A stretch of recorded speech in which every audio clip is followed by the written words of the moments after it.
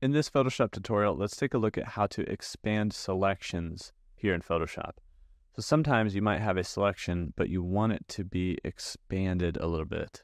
So what we need to do is first make a selection. In this case, I'm going to select the Object Selection tool and then click and drag to make a rectangle around this balloon, and it's going to select the balloon. Now if I press the Z key, I can zoom in here to the edge of the balloon. Let's say I wanted to make sure I actually capture all of these pink pixels. You see there's some outside of the balloon there, or some outside of the selection there.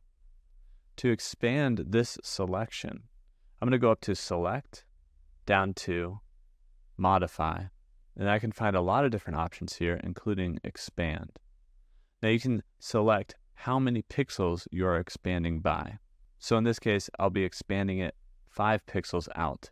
And that's the whole selection. I have it zoomed in here on a section so we can see it. Once I hit OK on that, you can see that it expanded that out. So now I have this selection that's about 5 pixels outside of the balloon's edge. That might help me select all the color in the balloon there. If I want to add a hue and saturation layer, I could change the hue of the balloon, for instance.